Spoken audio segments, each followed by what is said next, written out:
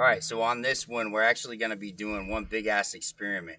If I remember correctly, I saw some kind of video on TikTok or Instagram or something about a year ago, and I thought it was a really smart idea.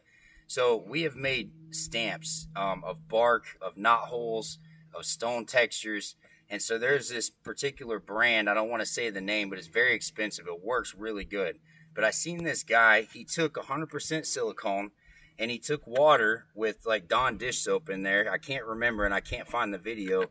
But he squeezed the silicone into the Dawn dish soap. And when he put his hands in there, the soap kept his hands from sticking to the silicone.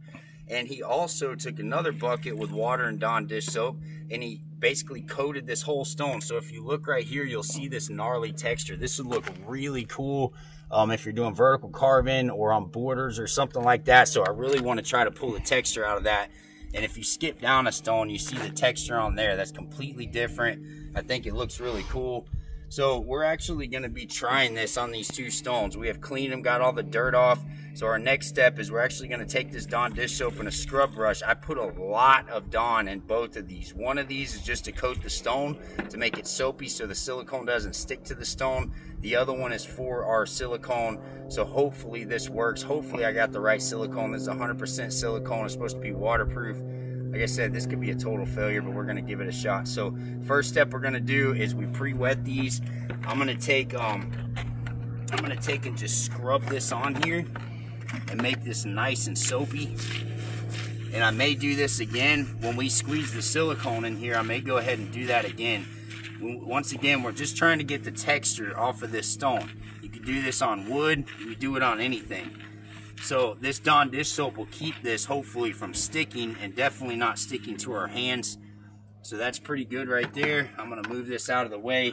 The next thing we're going to do, we're probably not going to record much of this. We have 2 cases of silicone here, and we're basically just going to be cutting the tops. And I'm going to have Riley cut the camera off in just a second so he could help me squeeze all these in this bucket of water and Dawn dish soap.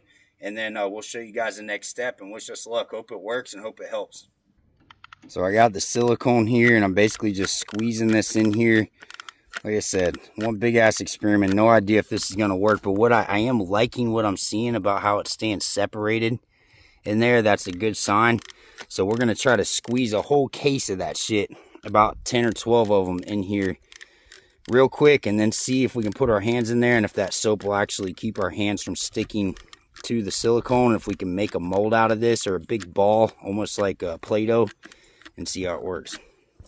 Okay, so we got 9 tubes of silicone in here. You can see our bucket's pretty much full. Take a closer look. I'm really liking how this is looking, that it's not just falling apart. It basically is holding its shape, which is what we want. It is sticking to the bucket when we get it on the side of the bucket, but that's okay. So as soon as this tube is done here, I think what I'm going to do is just recoat that again to make sure that it's all wet everywhere. I don't know how much of that stone we're going to be able to cover.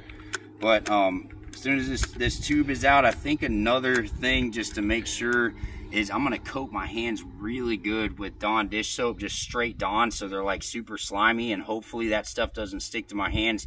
I have no idea. I may put my hands in there and the shit stick and just be a mess, a disaster, but we're going to find out together. So I'm going to just finish this one tube, and then we'll show the Dawn dish soap and see if it actually works.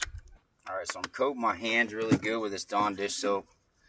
God, this may work perfect, and this may suck, because y'all know how silicone is. It can be some nasty stuff. So here we go. I'm going to go ahead and put my hands in here. Oh, dude, it seems like it's going to work. Look, it's not sticking to my hands at all. Nice, man. Yeah. So let's get all this put together in one big ass ball. And I think what we should do, I'm not sure about all those suds right there, if that's going to create air pockets. I think we may actually grab our little electric blower and blow off some of those suds. All right, so Riley took the electric blower and blew off some of these suds. You can see it doesn't have so many bubbles. So here we go, trial number 2. See if this will work. This is coming up in one big ass glob. I'm gonna put this on. A damn beach ball.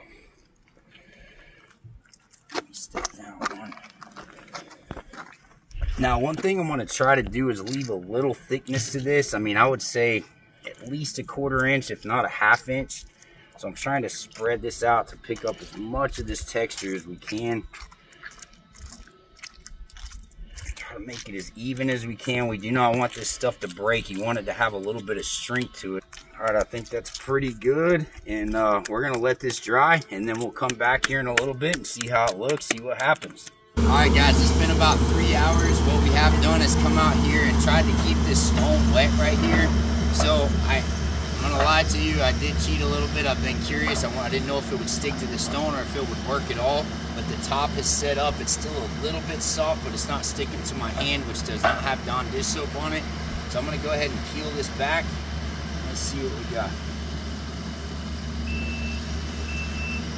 And I gotta be honest, I mean, it's stuck in a couple spots, but I'm pretty stoked on that texture right there. What a cool way to make some texture one-off. Nobody else will have this in the world. To be the only one like it. Hope this helps, and I'd say this was a success. So appreciate y'all watching.